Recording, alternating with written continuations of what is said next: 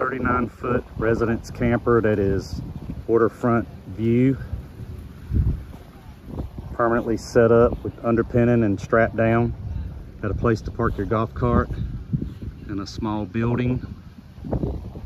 Huge yard. You can park, as you can see, I have a large boat here. It's a jet ski on the other side and still room for several cars.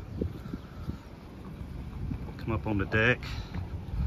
If you turn around, you can see both boat ramps, the boat basin, which is a waiting list, but you can put your name on a list to park your boat there for a small fee. And then as you can see, it's $1 million view of the intercoastals right in front of us. And like I said, it's a large yard. I have a 24-foot boat, jet ski, and you can still get cars over there.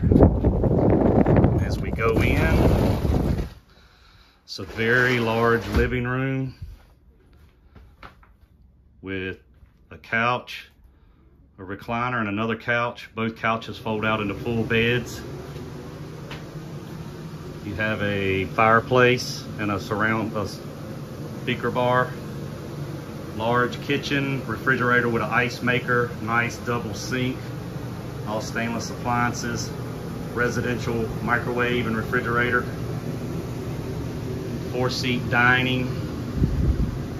Come back the hallway and there's a bathroom. There's 2 air conditioners, by the way. Here's the bathroom. It has a residential toilet, a big 4-foot shower, so plenty big for anyone, and a nice vanity and mirror, and a linen closet on the side to store everything. And you have a queen bedroom, so it's a nice queen bed. Lots of storage, drawers there. 2 big wardrobes to store all of your stuff. And then a nice queen size bed with kind of mini nightstands on both sides with storage above it.